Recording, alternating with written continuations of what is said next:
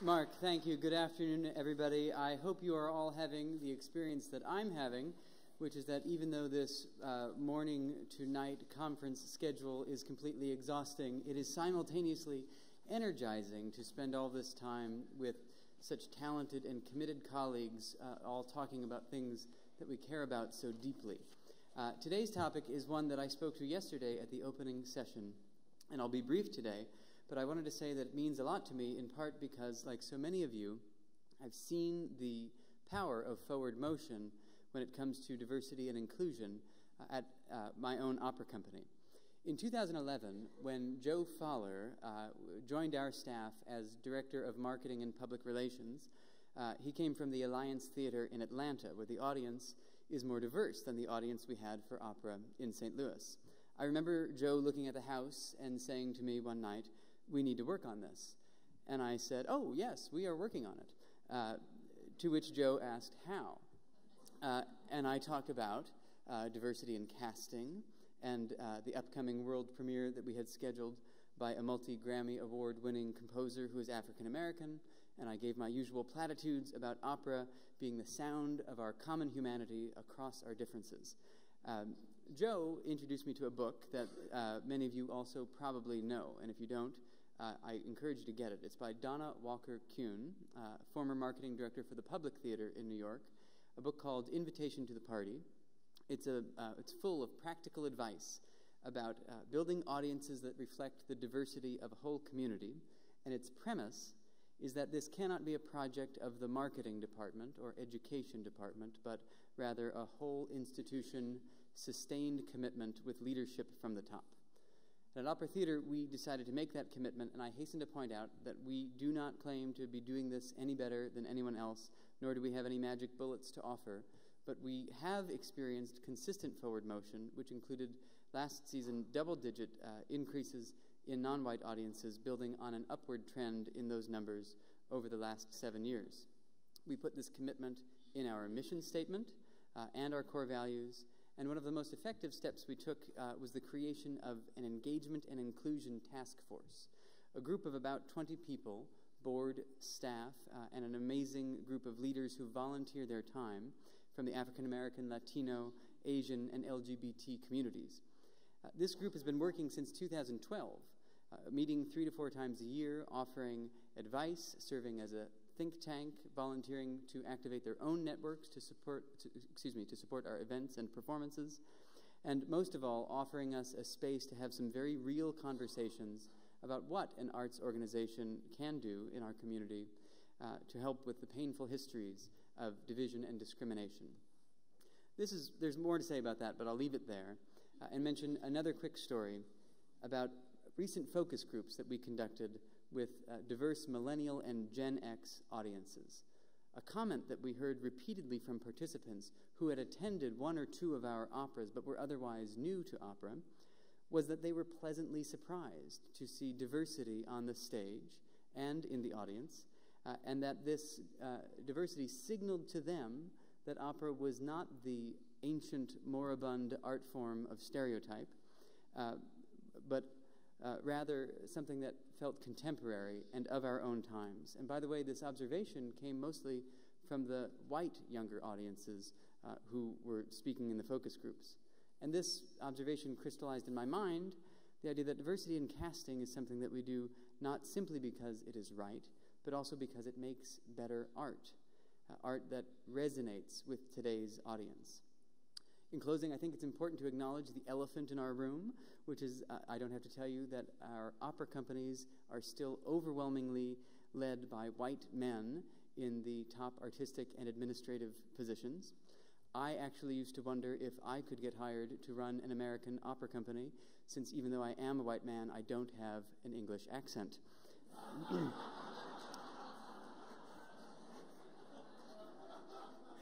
The opera world is not alone in this situation of undiverse leadership, staffs, and audiences, but suffice it to say, there is a lot we can, and I believe must, learn quickly from other disciplines and industries who have made more progress. So for Opera America, I can say that this is a whole institution commitment, and I'm grateful to the Opera America staff for all that they have already done. including assembling this tremendous group of presenters and responders from both outside the world of opera and from the ranks of our professional companies. Now back to Mark.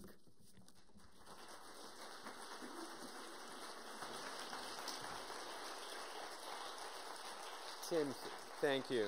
Thank you. Roberto Bedoya is a great friend of Opera America.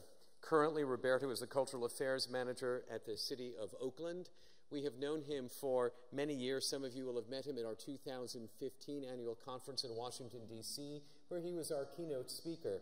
He was new to opera at that time, leading up to the conference, and we made sure he saw some performances, and I think we've actually created an opera fan out of Roberto.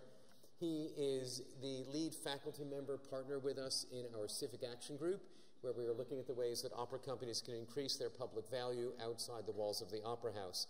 He's an invaluable resource, a great ally, and a dear friend. Roberto.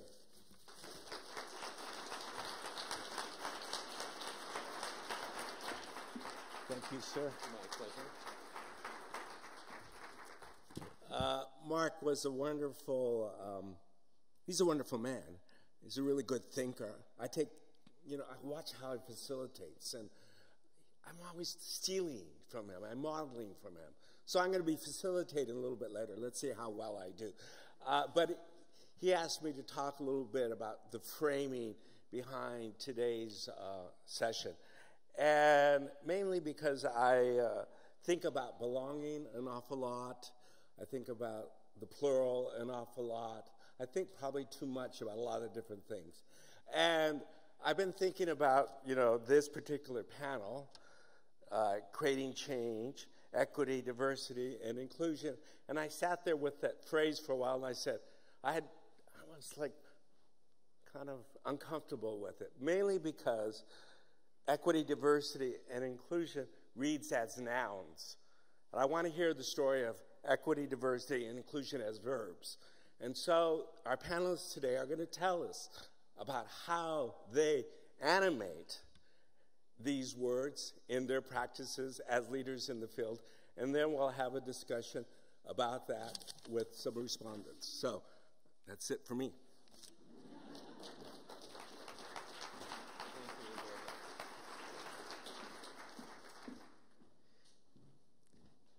A word about our format. We have 4 distinguished speakers. Each of them will speak to you for about 8 minutes. I did not give them a word count the way I gave the people a word count in the opening session. They'll speak to you, and I will introduce them. I will thank them. I may ask them a question or two just to help us make connections between their insight and our field. So we'll work on that. And then we're going to welcome to the stage 4 members, 4 people of our field.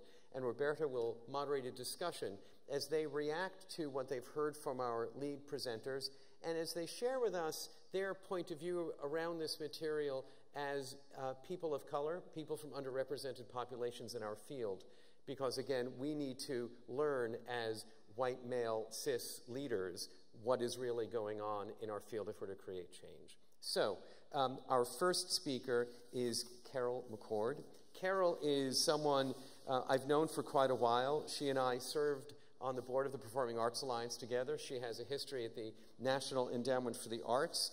She has also just finished a stint as the managing director of Alternative Roots and is now the founder and CEO of the Equity Quotient, where she is a busy consultant dealing in these wonderful issues of diversity, equity, and inclusion. She attended our strategy committee meeting in December and was a very, very important participant in that conversation. Please join me in welcoming Carol McCord.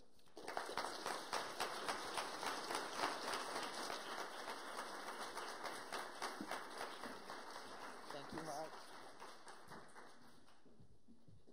Well, I have to say that I still find myself, as I did in New York in December at Opera America, going, what am I doing here?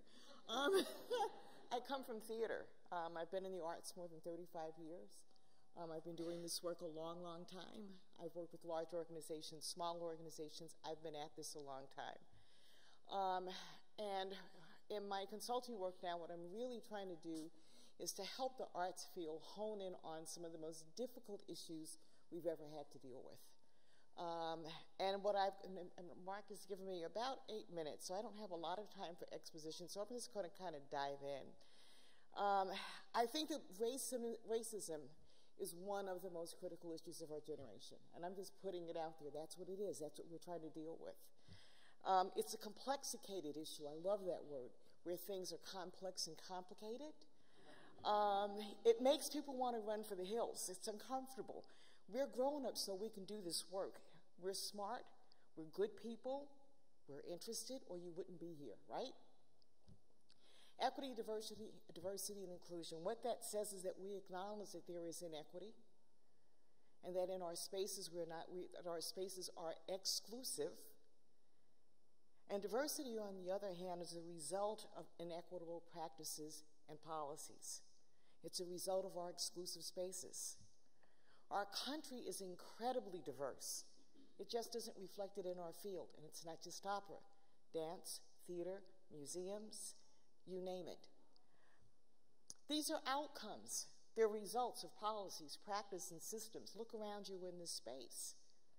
This is the outcome of systems that go back almost 200 years. So I'm bringing you good news, I'm bringing you bad news, and I'm bringing you more good news. So the good news, no shame, no blame, and no guilt. I gave up guilt for Lent about 25 years ago. I figured out it wasn't productive. You know, it just wasn't productive. It's about action. And the only cure for guilt is to do better.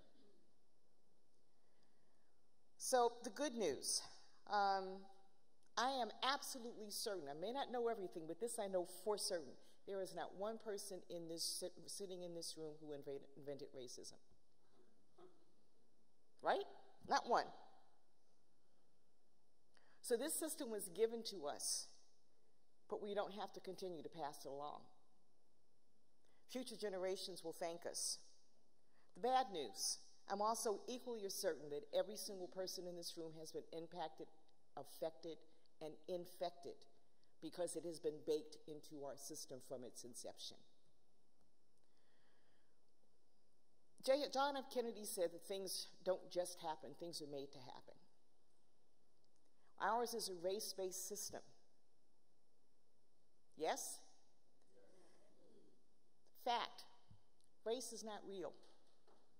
Not only is it not real, it was invented, roughly beginning about the 1700s, with many iterations along the way, until about the late 1920s. And throughout human history until the creation of race, throughout human history until about the 1700s, here's what we wanted to know. Who are your people? What's your name? Where are you from? What's your faith? What do you do? We may fight and kill each other over those things. But race was the first time in human history that we were fighting and killing each other over physical characteristics that nobody had any control over. That's white supremacy. That's the system. Research will tell you that you'll come across some names: Buffon, Meisner's, Blumenbach, scientists, naturalists, anthropologists, who created racial classifications. Caucasoid, Mongoloid, Australoid, Negroid. They took all of humanity and put them into 4 separate groups. Really? Imagine that. Caucasians, Asians, Australians, and Negroid. Mongoloid and Negroid. Negro, Spanish for color, for the color black.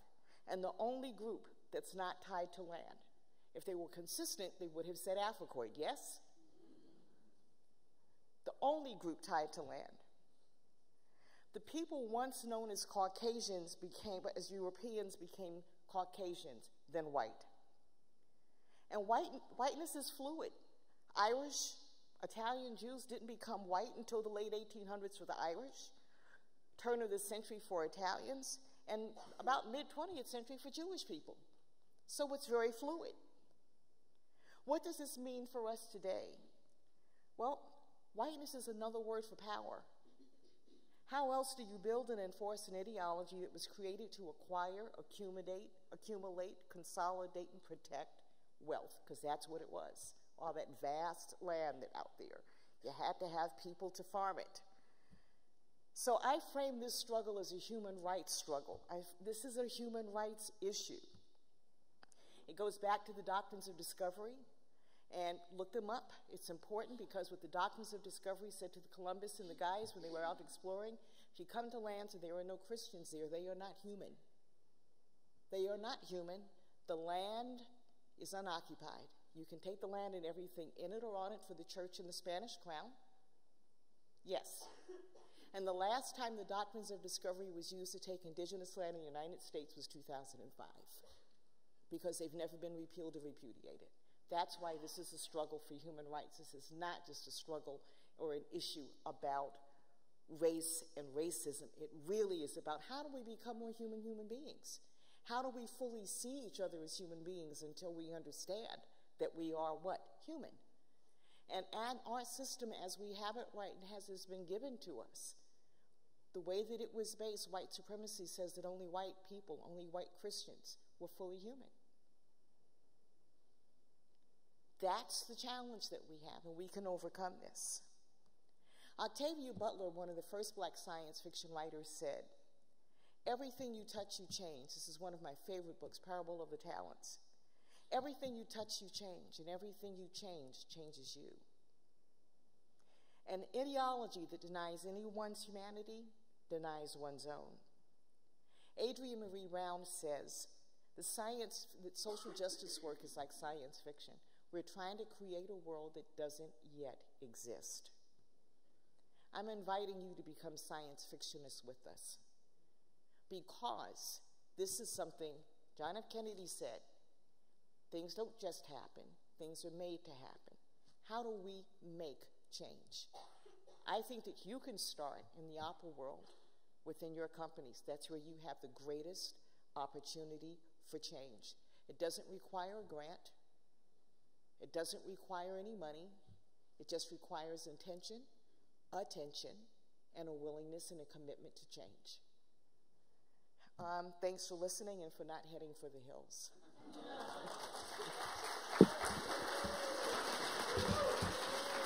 Carol, stay with me up here for a second. Thank you.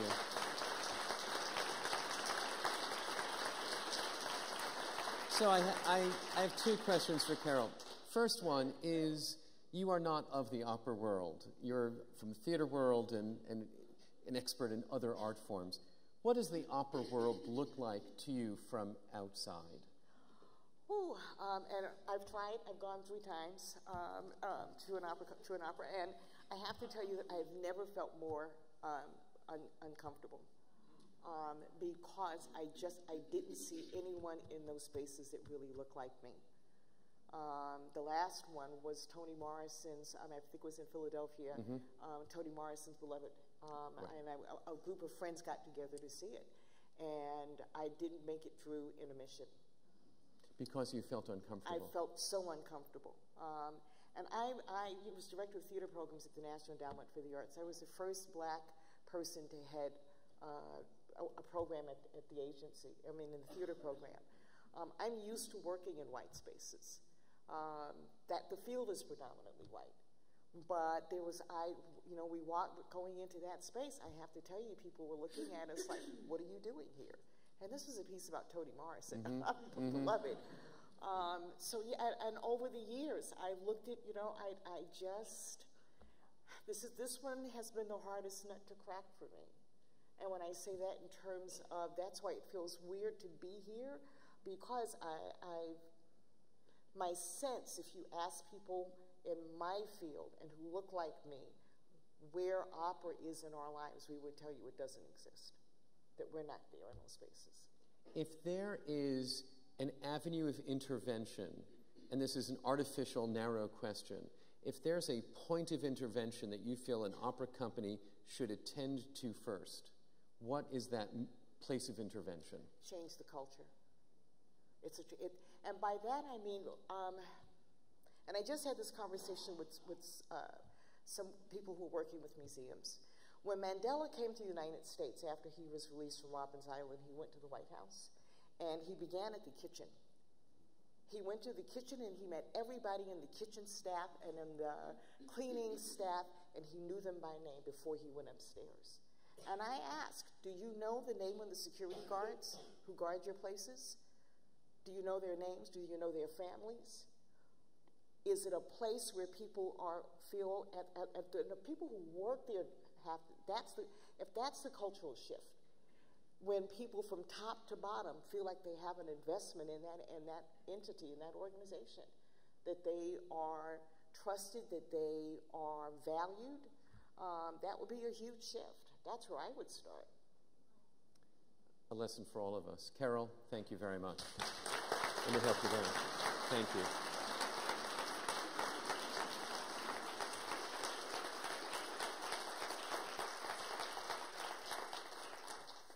Our next guest is Zanetta S. Drew.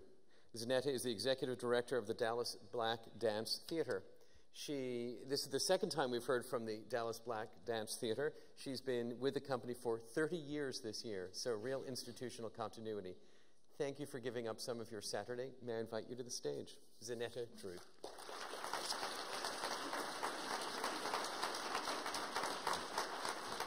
Thank you. Good afternoon and welcome to Dallas. All of us are aware that our nation is and has been experiencing a legitimacy divide in many segments of society, including our religious, economic, racial, and our political structures for many years. The arts are not exempted from this divide, nor from its impact.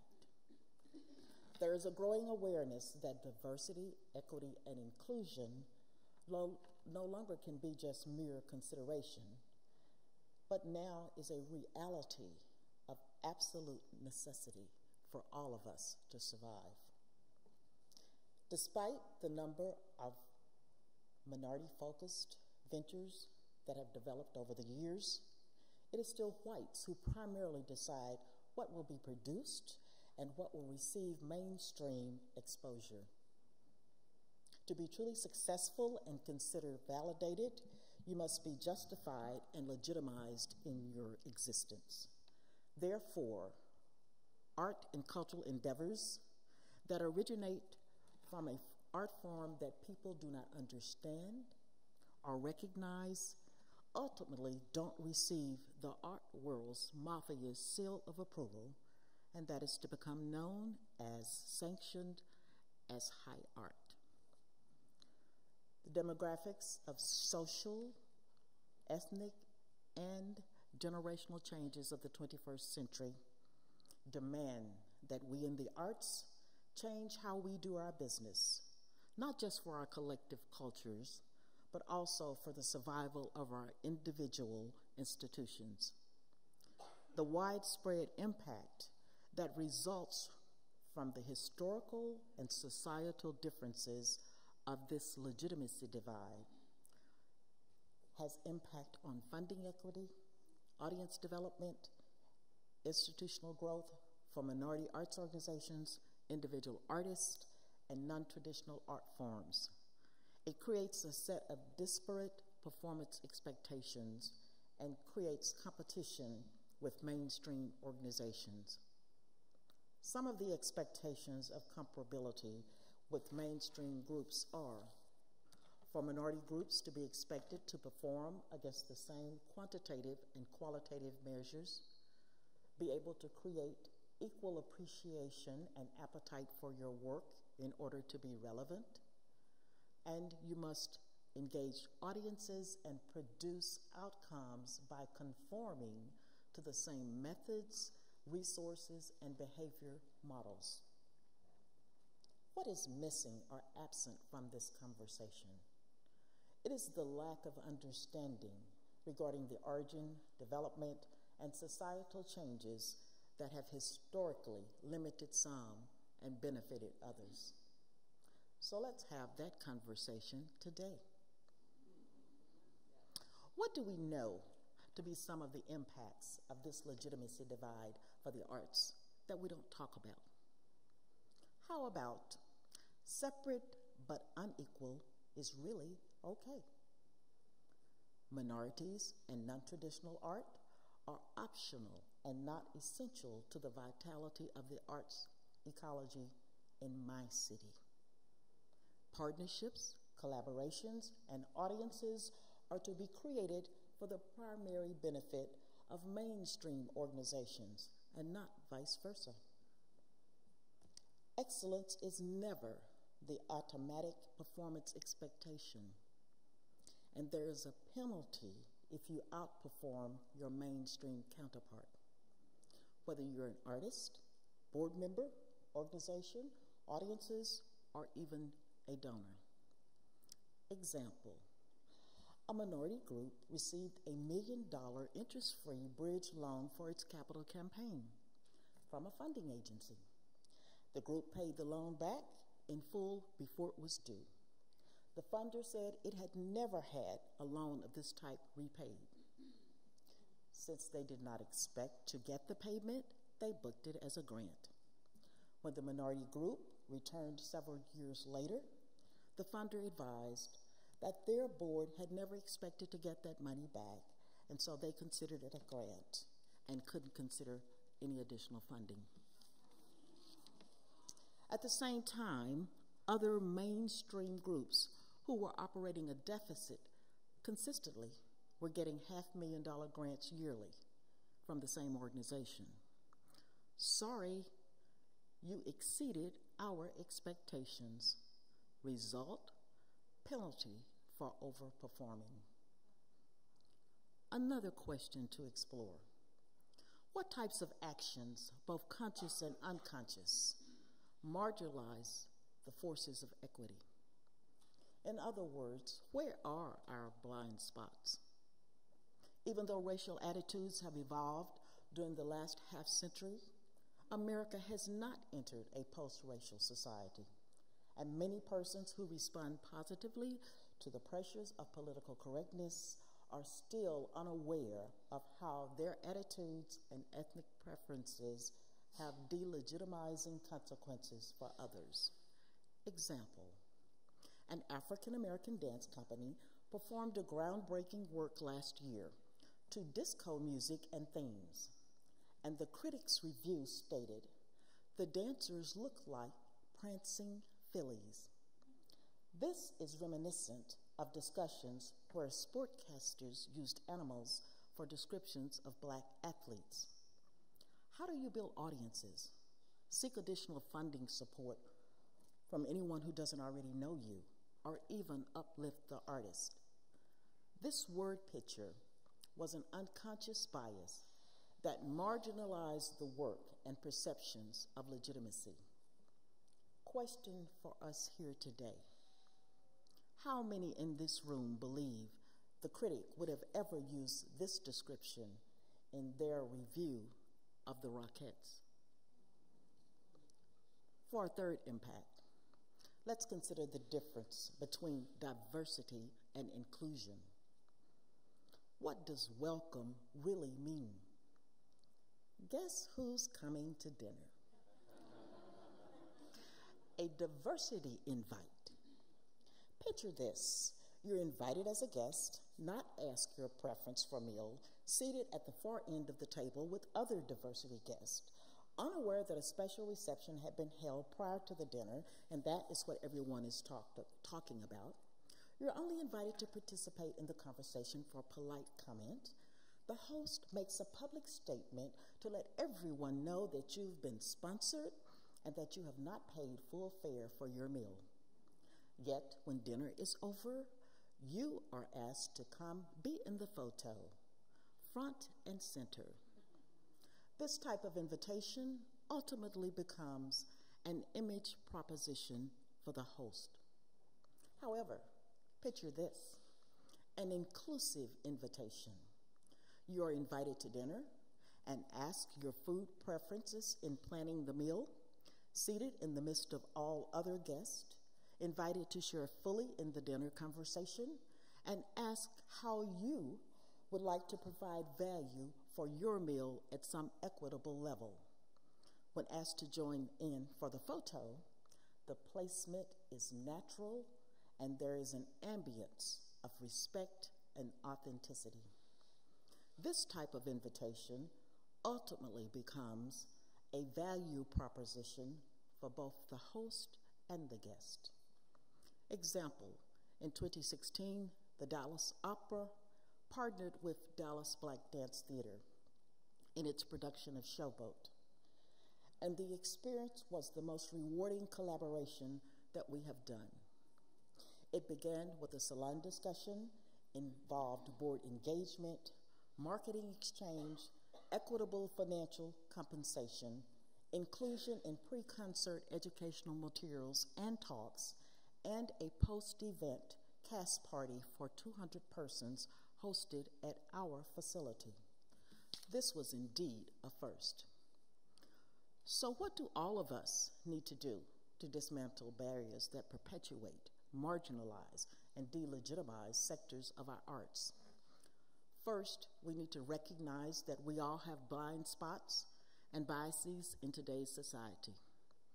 Rather than project our own intentions for behavior on others, we need to talk, hear, and incorporate the ideas of others who represent different backgrounds and cultures. Our goal must be to create organizations, boards, staff, and yes, audiences that build trust, respect, and mutual support. And to do this, one must be willing to relinquish the power of personal preference and be vulnerable, open-minded, willing to learn from others, and exhibit humility and patience, traits that have been asked of minorities and non-traditional groups for years. Finally, we must recognize that building bridges is not a join-up event or a join-up process, but a focused commitment to attaining a positive result regardless of the long journey ahead. Art is a wonderful, subjective, personal thing that can only be defined by the person engaging in it. Yet, our opinions do matter as a society.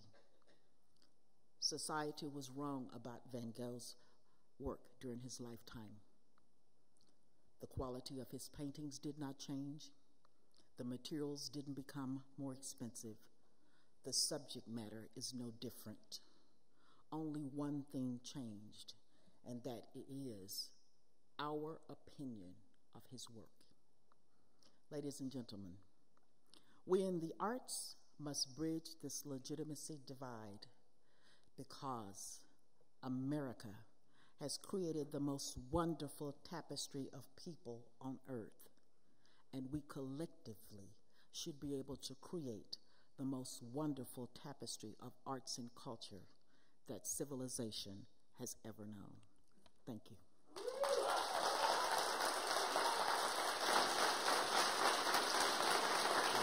Fantastic. Thank you. Thank you so much. I have one question for you.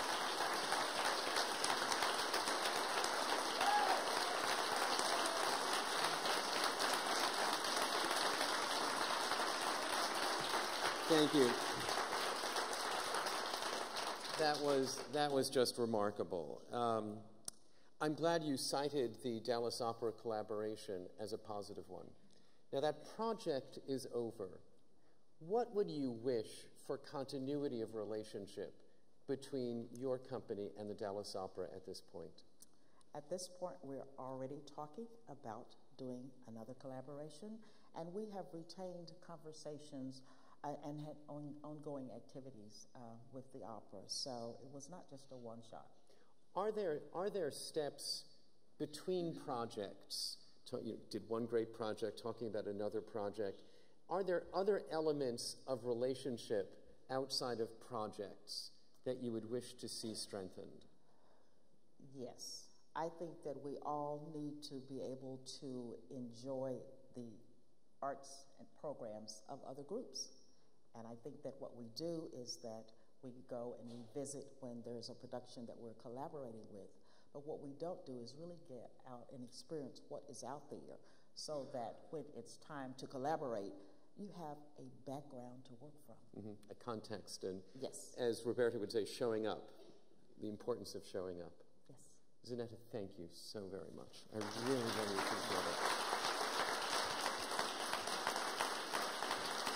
Fantastic. Thank you. Let me help you down.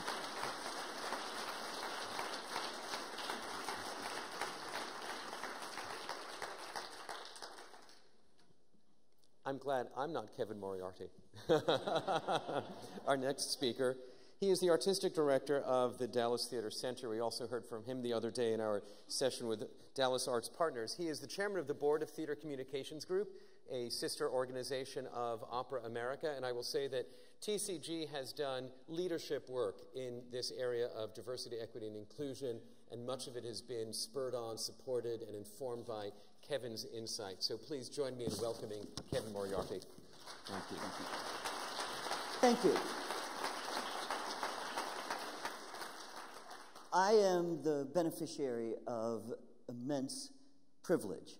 Throughout my entire life, I've had the opportunity to be mentored, to have doors open for me, to have moments of indiscretion or youthful folly or professional mistakes or errors be thought of as opportunities for education and for growth, and for me to continue to advance in my field as a theater director and as a theater leader and in the broader community.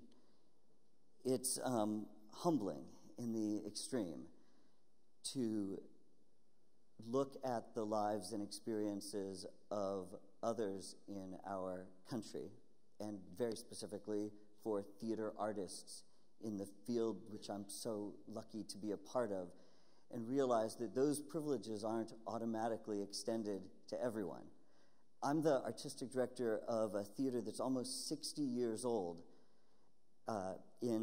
At TCG, we now have taken to accurately describing theaters like mine, the large theaters that make up the great regional theater movement around this country, as historically white theaters, because that is actually what they are. And coming to grips with that, acknowledging that, owning that, has been a journey for me and continues to be a journey for the theater field.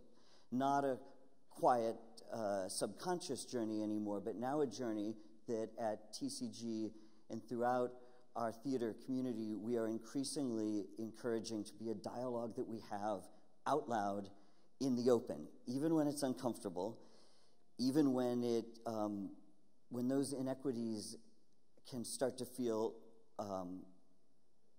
almost overwhelming to everyone in the conversation. Those conversations are incredibly important, and as a theater field, though we have so far to go, and the idea that we would be a model is frankly heartbreaking, and yet we have genuinely made some progress, and as a field are committed to making more. As one of those people lucky enough to lead one of those big, large institutions, here are a couple practical things that we've been doing at our theater under the inspiration of our broader field and the work we've done with the EDI Institute at TCG to start to rebalance some of those inequities. One thing we've done is we've started measuring everything. This is just the practical list of kind of stuff. We started measuring everything. We keep track of who's on our staff, who's on our board, who are the artists on our stage, who's in our audience. And we then go back to those numbers and compare them against the community that we're fortunate enough to serve. And we then look at those numbers every year, we report them back to each other, and we seek to make those numbers move toward an accurate reflection of our community. Last year, 52% of the artists on our stage were people of color. In a city that is a majority minority city, that is us getting closer, but still not at the numbers that we're striving for. We've made a series of in-house rules, and we use shorthand around them, like this. When in theater, the way designers are chosen, choreographers, music directors, is that typically a theater hires a director, then they typically engage the director in a conversation about who would you like to be your collaborators. And then the director often names Tony Award-winning set designers and internationally known choreographers, and then you talk about, oh, would love to have them at our theater, and you reach out to them for interest and availability. That's not necessarily the case with opera companies, that the director or even the conductor is necessarily the lead on that. But in theater, there are those various voices. So we now have a rule. When we call a director and say, who do you want to work with on your creative team, we say, before you answer that, just so you know, we have no all-white, all-male design teams at our theater. That is almost always the first time that any director has been told that. And initially, there's a pause, and then they come back and they name Tony Award winners, and they name internationally renowned artists who include people of color, and we move forward and make great art. It hasn't been that difficult to institute these rules, but it has taken a conscious and, to be totally honest, uncomfortable conversation. And that has to come from me as the leader of the institution. It can't be the general manager or the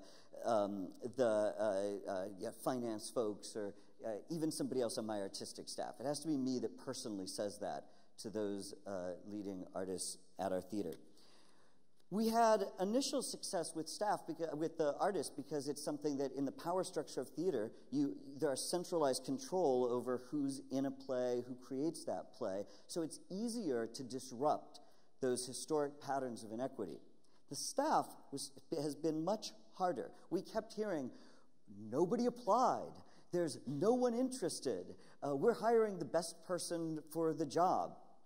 So we look to the NFL, and we're inspired by the Rooney Rule, which requires football teams to hire at the highest managerial levels. They have to interview at least one person of color for those key leadership positions. So we instituted the Rooney Rule for every single full-time position at Dallas Theater Center.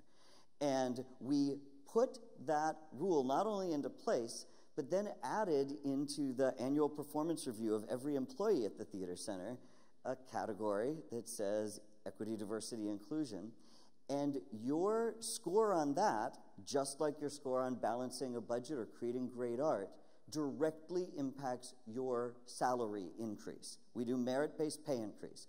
So when you make a hiring rule, which is just you got to interview somebody of color, you connect performance to values that the board many years ago declared was a central value. You start to see progress now, very significant progress. But to be honest, 3 years ago, as we were about to prepare to have that rule, we had multiple departments in the theater that had no full-time employees of color. The vast majority of the people of color in our institution were in the artistic department and in our education department. Now, our general management office has 5 of 7 employees who are people of color, including our 2 key financial leaders. 2 members of our senior staff. It didn't take anything other than saying, you have to go out and make sure that the people in the room getting an opportunity to compete are actually reflective of the community. That's required some new recruiting strategies. It's required looking at where do we post jobs. It's been some hard conversations with managers. I'm not going to lie about that. But it is surprising how quickly it has begun to make a difference in our institution.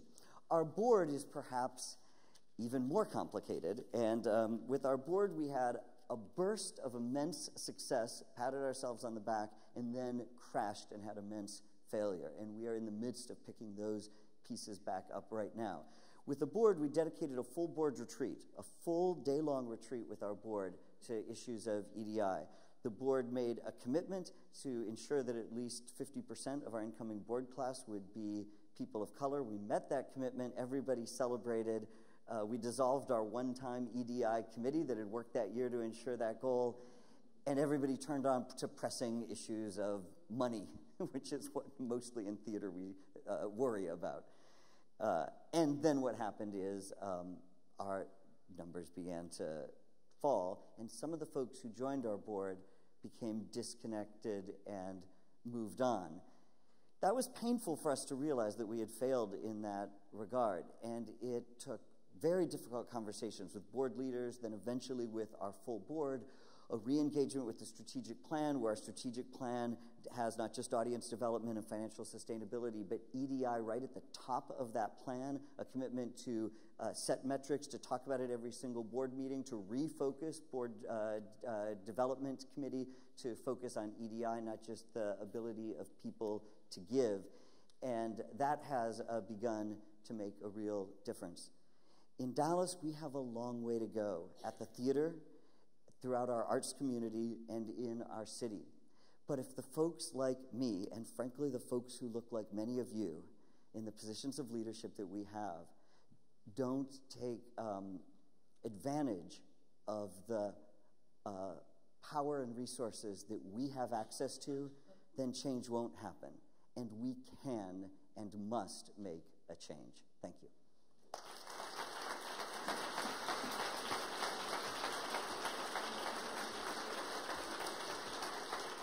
Kevin, thank you.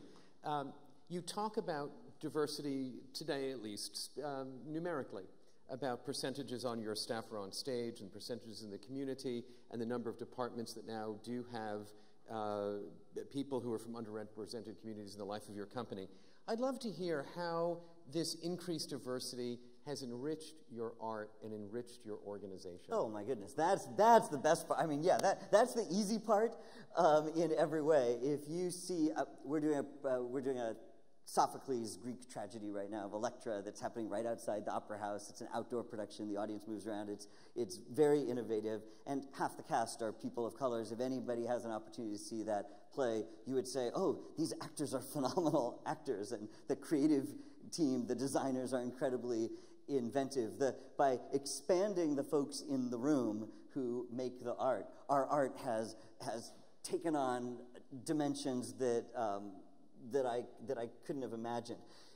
At the staff level, the change has been even more surprising, that when there's all white people talking about how do we get a more equitable representation of our community in the audience, it's a pretty inauthentic and problematic conversation.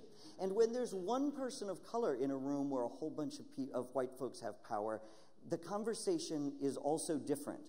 I didn't know this in advance. I've realized this over time as I've increasingly been blessed to be in rooms where there's equal representation, or even occasionally where I have the great fortune to be in the minority in the room, and suddenly the conversations in the room. And I am talking about complicated things like conversations about race and diversity, but I'm also frankly talking about innovation in marketing or innovation in art. Things that you wouldn't automatically assume the conversation would be different. But there's, when the space has the opportunity for all, everybody is enriched by it. That's fabulous, and I think it gets to what Roberto says about diversity not being a noun, but diversity being a verb. Absolutely. Thank you so much. I really appreciate it. Thank you.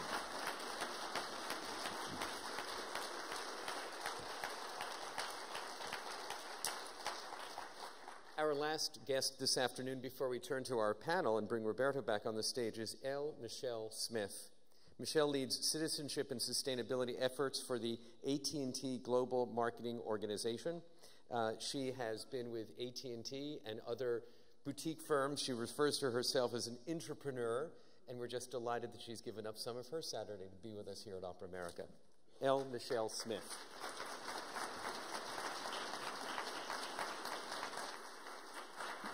Thank you.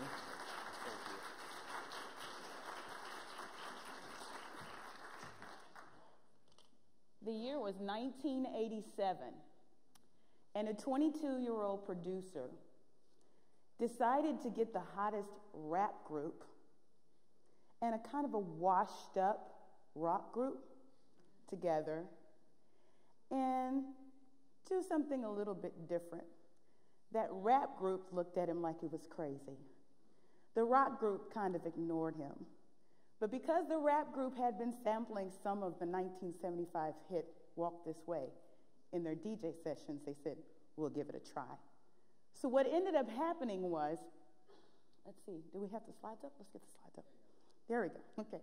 What ends up happening is They put these two groups together, and they created something totally different. It was something the music industry hadn't seen before. In fact, someone tried to put a name to it. They tried to call it hip rock or rock hip something. But what ended up happening was taking rap mainstream. Suddenly you had that driving bass line and rhythm that was key to hip hop and that screaming guitar that was key to rock music. And you had something that was totally different. What Rick Rubin did that day was take a little bit of diversity and a little bit of culture and infuse it into mass market and create something totally different, which was innovative and disruptive. He set up the case for culture. I have a little girl. Her name is Joni. In fact, she's sitting in the front row right now. She's 4 years old. She was born in 2012. 1 in every 2 babies born in 2012 is a baby of color. That means that Joni in her classroom is in the majority already. I like to take away the word minority because things are changing. You've seen the stat that in 2050, the minority will become the majority. Recent research has pushed that number to 2040. Things are changing. Let me tell you a little bit of the reason why. Not just because more people are coming to our country, but also because if you go back to the 2000 census, 17 years ago, the most checked box was the other box. We're all familiar with the African American segment and the Asian segment and the Hispanic segment. And they have a buying power in the trillions. 1.4 for African Americans, 1.4 in a couple of years for Hispanics. Asians right at $1 trillion, right underneath it, 854 billion. And guess what? LGBT at over 900 billion spending power. Let's overlay that with women. More than 50% of the population are women. The most intersectional group you could probably have has a decision-making purchase power. That means they spend other people's money too. For $18 trillion. So do you want to leave that money? Yeah.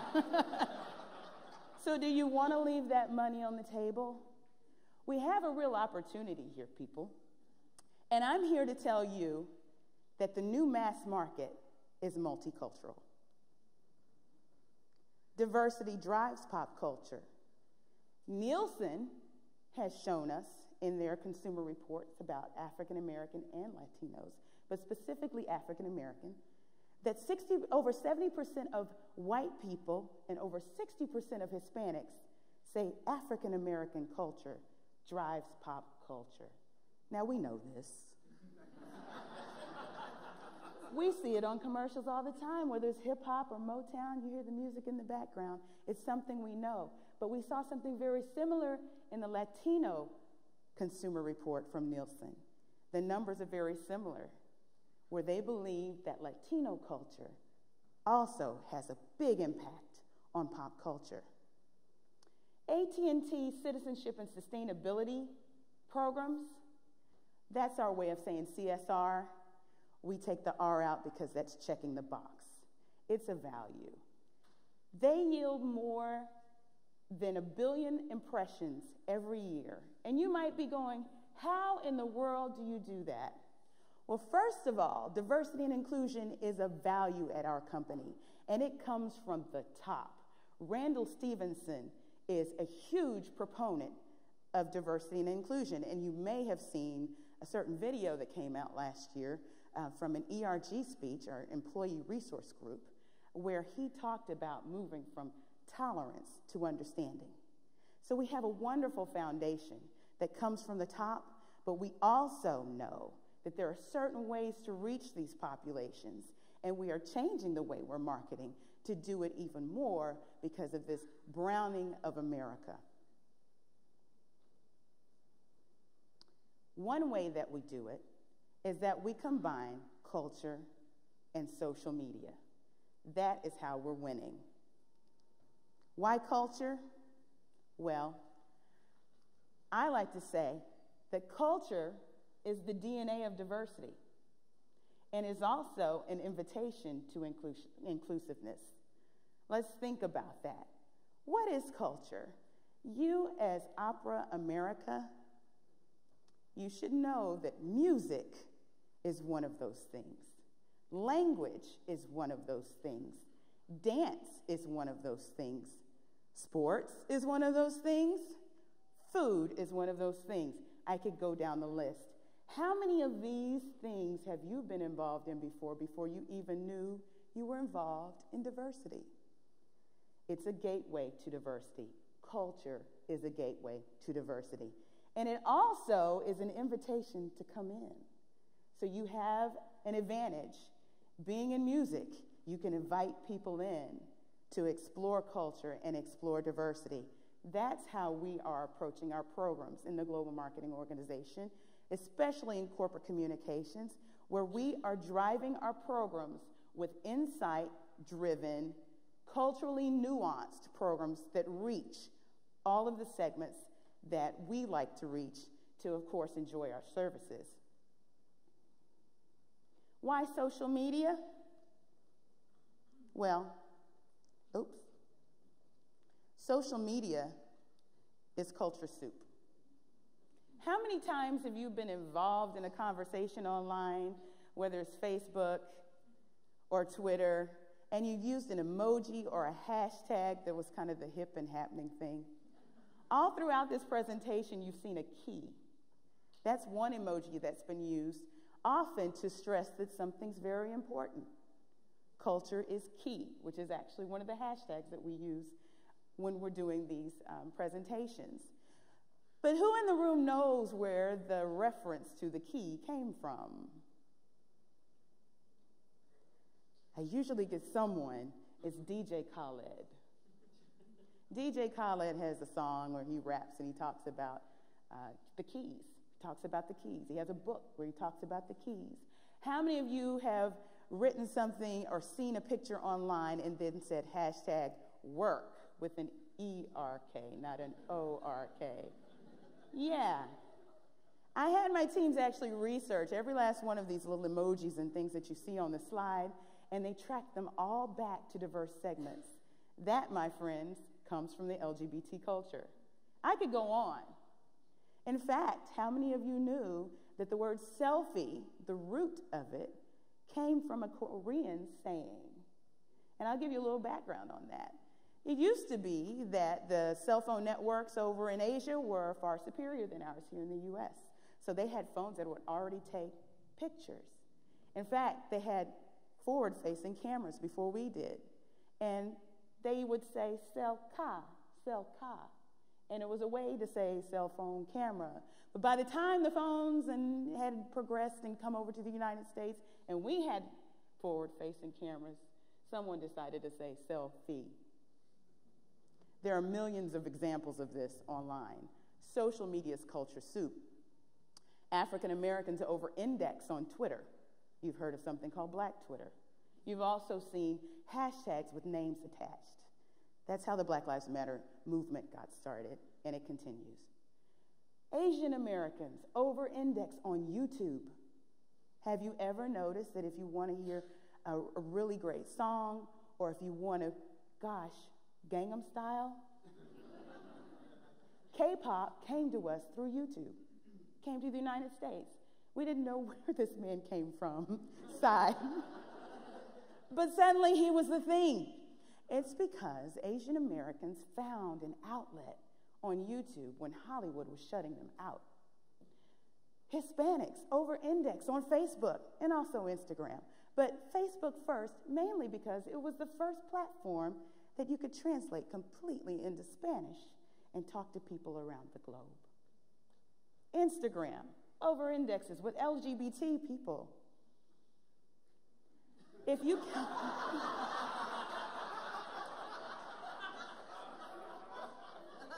okay. Snapchat, millennials and Generation Z. I could go on, but social media is culture soup. So what we've done is taken culturally nuanced programs and made them social and digital first in order to reach segments and also populations that are diverse. But it didn't just happen overnight that social media became culture soup.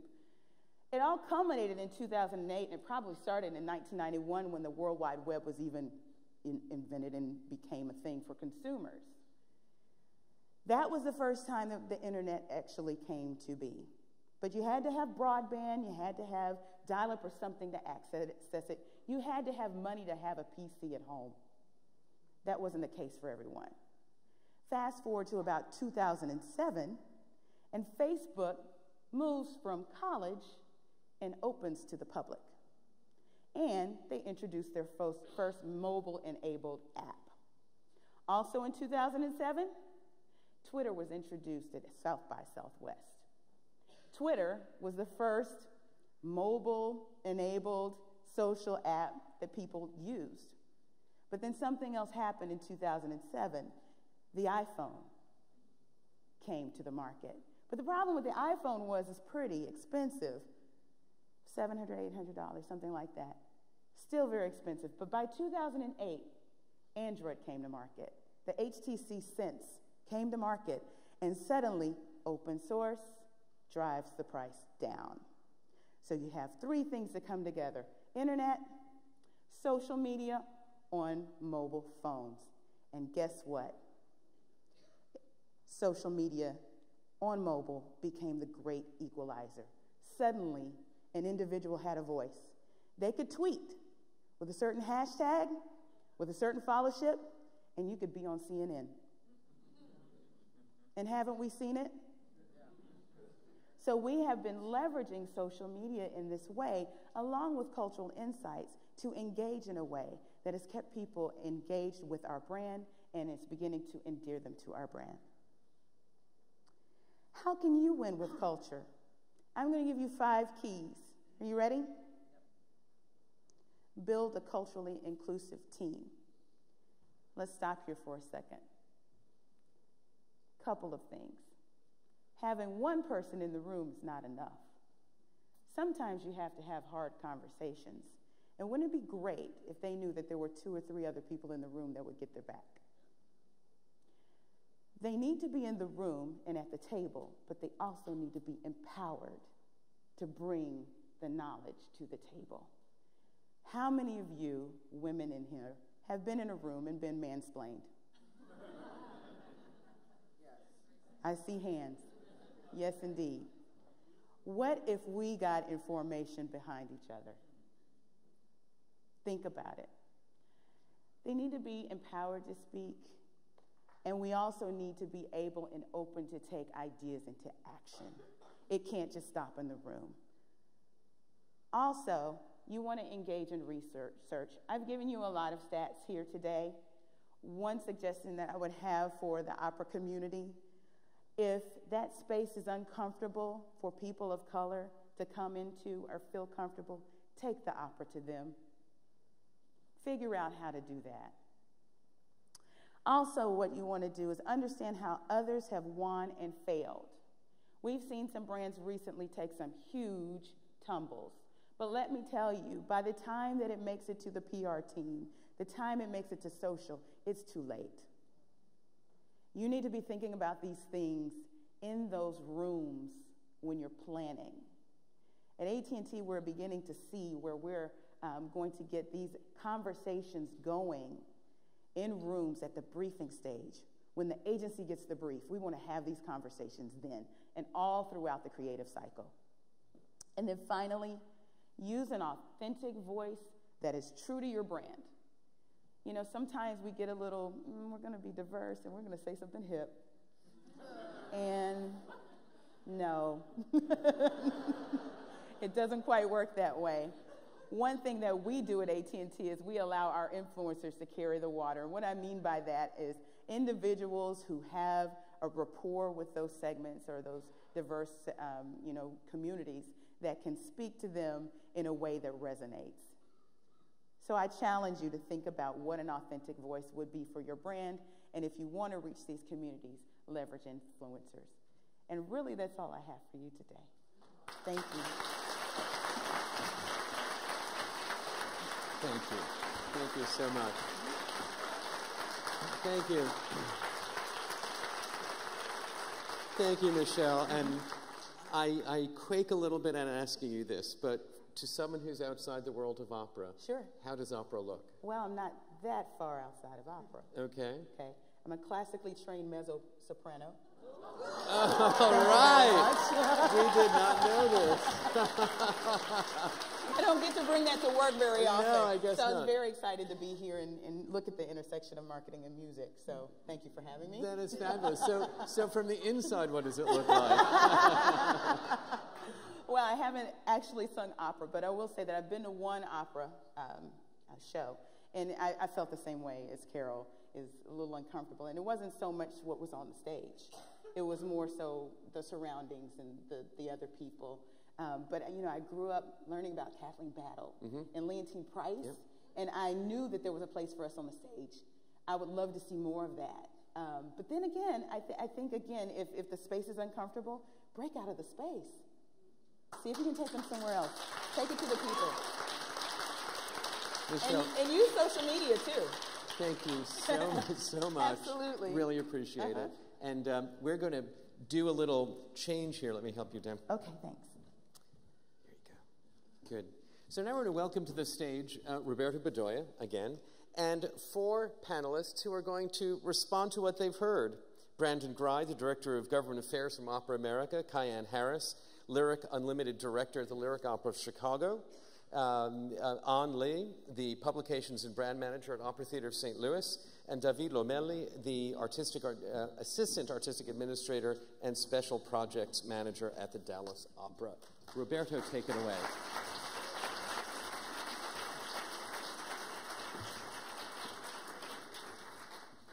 Oh, those lights are bright. I don't have to look at them. You guys do. You guys are, well, first of all, I want to let's give a round of applause to the speakers. They were brilliant.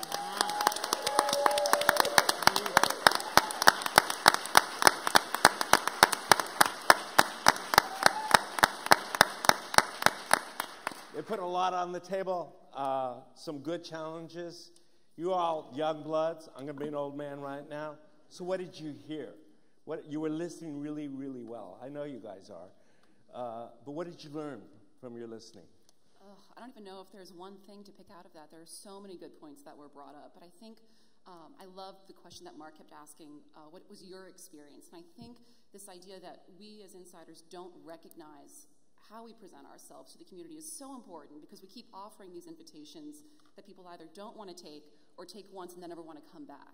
So how do we make an invitation and an environment that welcomes people of all backgrounds and create a space, a physical space, and then a social space where people feel not uncomfortable? I don't know, you guys? Well, to me, this has been the best session at the conference so far.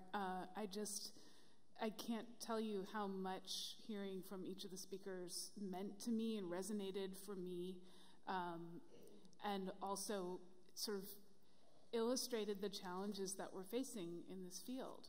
I was in a group of people just behind me and to my right and left, and there were so many moments where I felt like there were collective heads nodding and this sense of like, yeah, that's it. And the challenge I think that occurs to me is, how do we take that, yeah, that's it, and translate it into the challenging conversations that we need to have in our companies? For me, the word that just came out of all this, and I'm a little emotional about it, is gratitude. I'm an immigrant. I'm a Mexican citizen. I also have the luck that I sung for quite a while. I was lucky enough to be part of the San Francisco Adler Fellowship, where I was taking, they had a very beautiful waiver that I could sing roles no matter my nationality, as small or big. So I could compete. I wanted to compete with the best, and they gave me that chance. When I transitioned into administration also, I had the opportunity to land in a beautiful company where the points that were made about an inclusive team. We have a wonderful head of outreach that is Hispanic, and also she was our main liaison, the wonderful Shelly Garcia. And our head of education is Kristen Robertson. She has one of the best ears in the business too.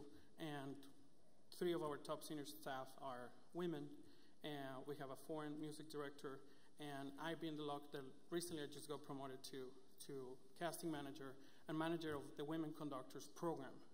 So I think I'm very lucky that I landed in that place.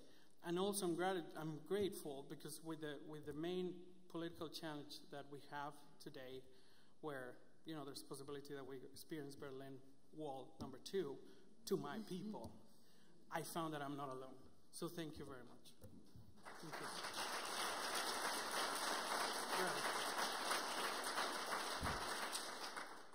I would say, too, we've had so many conversations over the past couple of days about race and casting, which are hugely important conversations, but hearing also the dialogue that happened from several of the speakers about the comfort level in the audience and people who are from an arts background where you would think that there should be something of a comfort level that conveys to opera is a powerful instruction. As Carol had said, that we need to change our culture. We have to look at what is happening that is making individuals feel uncomfortable in that audience and in our organizations, and thinking about what our structures and processes and habits are on a daily basis, and how do those support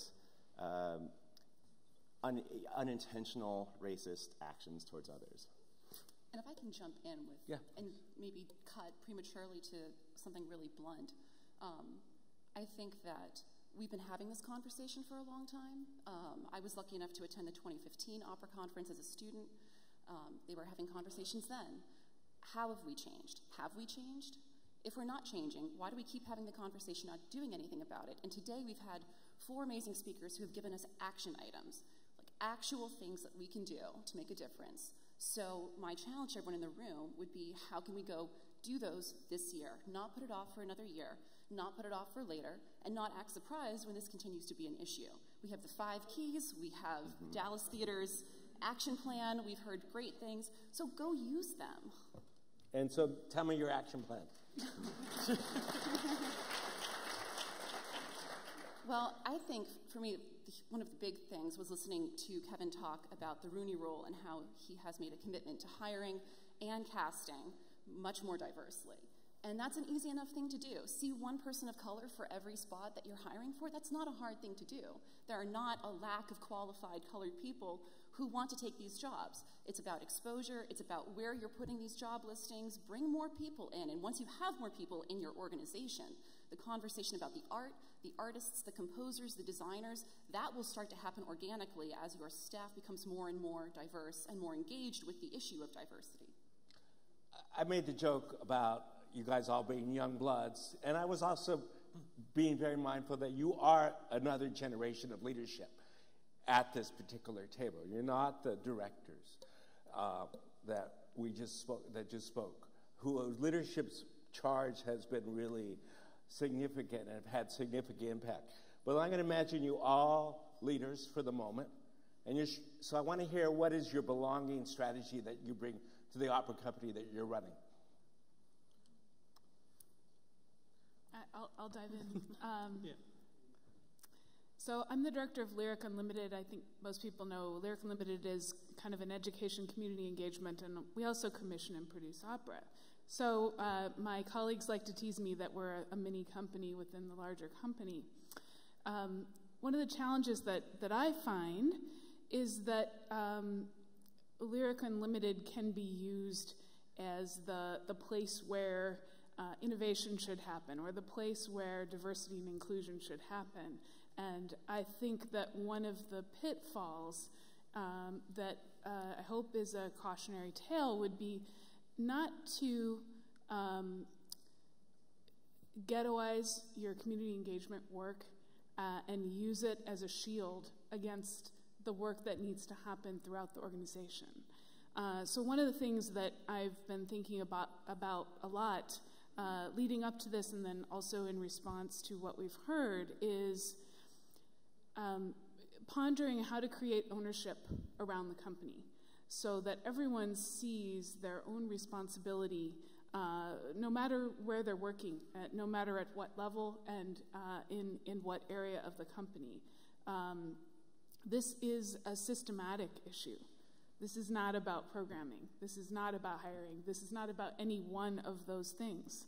And so creating cultural change within an organization really has to involve everyone understanding their role and responsibility in it and considering what the options are, what the action steps are. So how do we create that sense of ownership collectively? And also, how do we keep focused on it? This is, again, another element for me that I'm challenged by, which is that no one that I work with I have incredible colleagues at Lyric many of whom are here and are cheering and are totally in support, and many of whom aren't here but would absolutely be in support. And yet, this can fall in the priorities as we're thinking about money, as we're thinking about the many other challenges and great things that are happening. So finding a way to sustain focus on this issue is what needs to happen. David, you're writing something, Yeah. so please. Well, for my position on casting, I think the most effective thing that I can put, to add to the team and the decision-making process is creating standards or artistic purpose that we want to put on the stage. That, for me, it's we're going to put that at the most, like the highest goal. And that means that we also have to tell the story, and tell the story correctly, and not get in the way with it. I really get concerned when we talk about, the blackface and the Othello, when there's actually guys that can't sing it, that are actually our ethnicity, that respects the story. Or the same with Madame Butterfly. You just have to actually do a lot of research, and you will find it.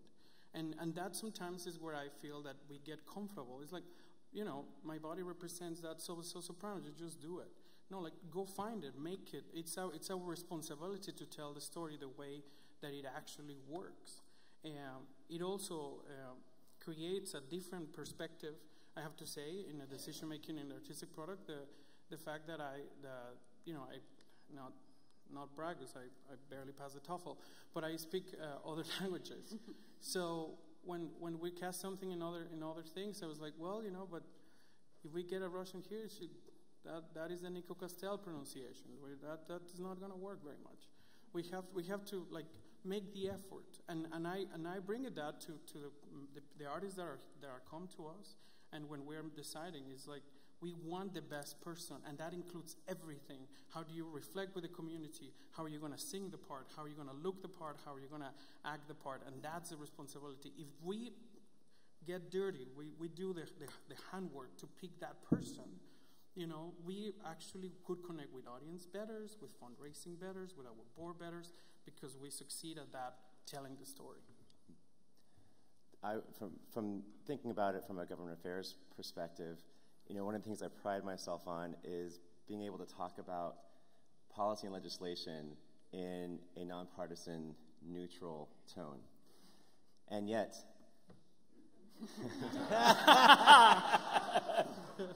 like David said, there is a constant flow of emotion that is running all the time.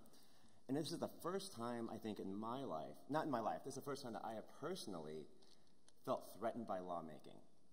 And there are so many issues out there that are consistently looked at as specifically arts issues, and yet when I walk into work, I don't leave behind the personal threats, the personal sense of unsafety that I feel outside of work. It comes with me. So in the future, when I'm leading, recognizing that success that we've had of diversifying our staff, of diversifying our artists, of diversifying our audiences, they are all bringing in different senses of different burdens, different senses of a lack of safety, those other challenges. So when things are happening and an unarmed black man is killed by police, that is not a non-opera issue. When Muslim immigrants are being threatened and told that they can't come into the country, that is not a non-opera issue. It is something that we have to think about because that is impacting the people who are working with us and coming to our art form. There's in the field of sort of engagement process and the language of making safe spaces, can you talk a little bit about the field of opera that you're working in and you're working, how do you make an engaged space as opposed to, which is different than a safe space? I'm going back to Carol's comment about like walking into the opera house and feeling weird. So that was me too. I mean, you know, it wasn't, if Mark didn't give me the homework assignment, I wouldn't have done it. And I loved it. I loved it, you know, but, you know, he was a great host. And I felt like a welcome guest in a house that was very foreign to me. But let's spin a little bit before we have to close out this notion of engagement around these very difficult subject areas, these sort of, and Brandon, because you know that policy is sort of like one of my cultural policy is very weird because culture is very fluid and policy aims to fix. You know, so you got these two energies kind of rubbing up against things. And this is one of the interesting challenges of leadership. So talk a little bit about engagement.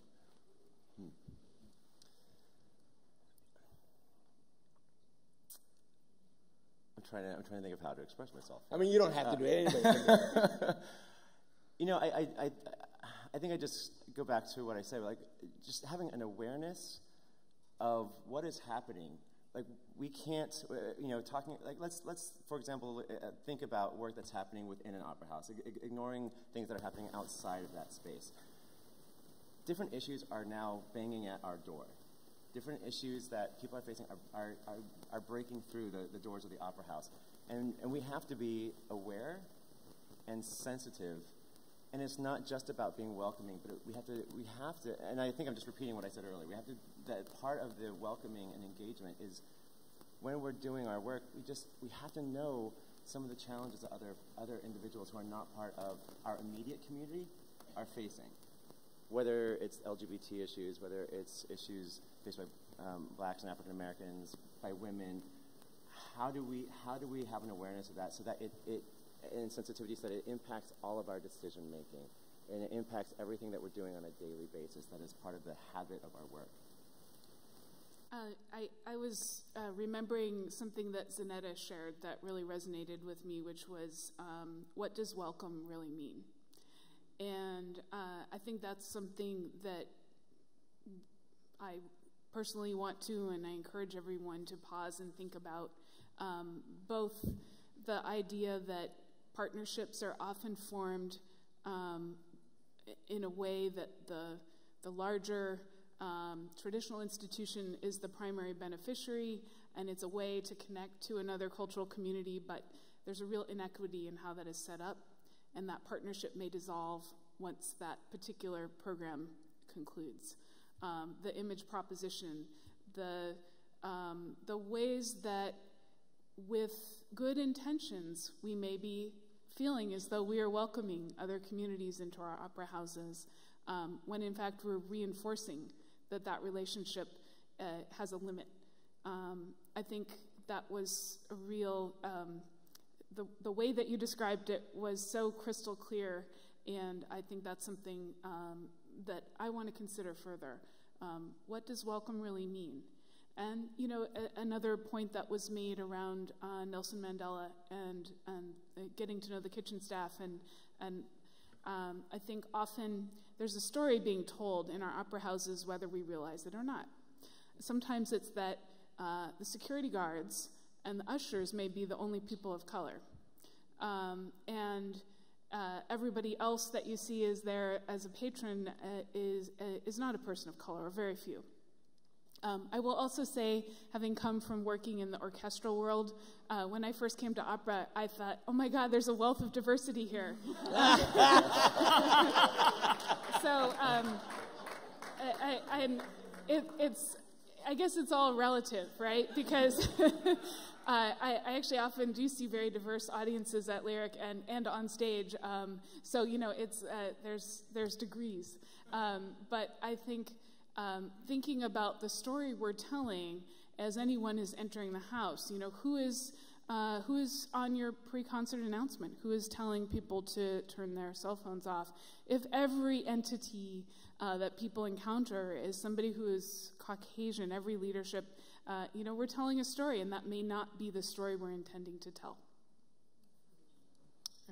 Just, you know, to finish a little bit, for me also, I think that we have to come back to basic humanity. You know, the way, and we have to do it as individuals in the upper house and as an institution. You know, how many of us say hi to the cleaning crew? That also, and it has to be an everyday effort. And also the same thing when we do a partnership to attract a community. You know, it's not enough just do a Hispanic opera that was written by Anglo-Saxons. Like, you know, let's do it. If we're going to do it, let's do it right. And then follow up. You know, let at the end of the day, you know, lessons that I have seen with Hamilton, when he gave the voice to the ones that they wanted to say, or in soccer where they, you know, the best player is the one that plays. You know, doesn't matter the color, no, doesn't matter where they come. If you play, if you're Messi, you're Cristiano Ronaldo, you go on. It's like let them compete. The product, the artistic product, is gonna get better if you let them compete. Please. I have so many thoughts going through my head right now. I think the question of authenticity and following up after an invitation is so important as well. The Asian community doesn't want to be reached out to because you're doing Turandot. They just don't. Like, and they might come, but just think about what comes next. And I think we've been asked to not get too far into the culturally sensitive producing topic because that's another session you should all come to tomorrow. But just one word about that, though. I think it relates to the experience that people have when they walk in. People of any minority or multicultural people don't want to walk in to see just stories about how valiantly their people have suffered. That lost its cachet a long time ago. So, if you're programming new work, I was struck by a comment that, I'm sorry, I don't remember your name, but that a composer made in the Women's Opera Network session earlier this afternoon about how she doesn't want to be considered an urban artist because she's African American. She doesn't have urban stories to tell. She has stories to tell. So when you invite in communities, invite them to stories, not culturally specific stories. Invite them to stories that they want to see because they are people, because they have a variety of experiences, and take those varieties into consideration when you make the invitation. And also, the one, I think, challenge that I would also toss out, and I'm bouncing around a little bit, but just imagine yourself walking through a space where you are not the majority face that you see. I was very fortunate this past spring to be able to go to the new National African American History Museum in DC. And it is an amazing experience, not only because the museum is well designed and incredibly thoughtfully curated, it is incredible because you see people who are white or Caucasian who walk through and realize for the first time maybe in their life that they are not the majority color in the room. And people very quickly change their attitudes towards what they're seeing, how they're interacting with people around them, because they've never had that experience before. So even if it's only in your own community, go to a neighborhood where you might be the only white person on the street or the only person of your color on the street. And just, I think that type of visceral experience will feed so well into thinking about how customers of all backgrounds experience your organization.